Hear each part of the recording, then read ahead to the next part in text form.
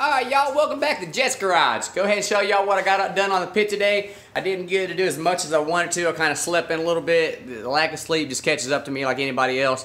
I did get one of the end caps capped off, so that's a big part of it. It was a long weld. I got it done. What I want to do now is just show y'all that, and then the next step is to actually cut out the part where the firebox is going to connect to the smoking chamber. Under that reverse flow plate, I have to cut that half moon out, then attach the firebox to that. So I'll go ahead and show y'all what I'm talking about. Alright, y'all can see here where I got it attached. See the weld? It's welded all the way out. It's not too horrible. Not my best weld either, but I'm proud of it. I can roll with it.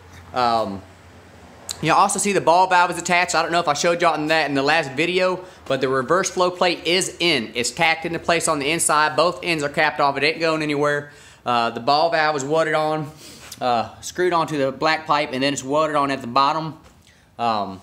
That's good to go. Like I said, next step is to stand it up, and then this end right here is where it's going to connect to the firebox. So my reverse flow plate is right here.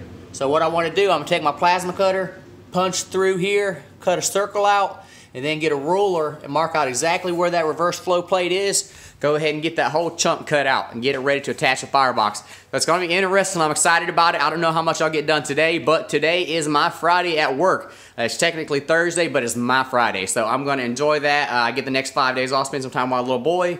And maybe I can actually involve him in the videos. That would be awesome. I'm going to try. So keep y'all's fingers crossed for me. Alright, like, subscribe. Hope y'all enjoyed this. Appreciate y'all watching.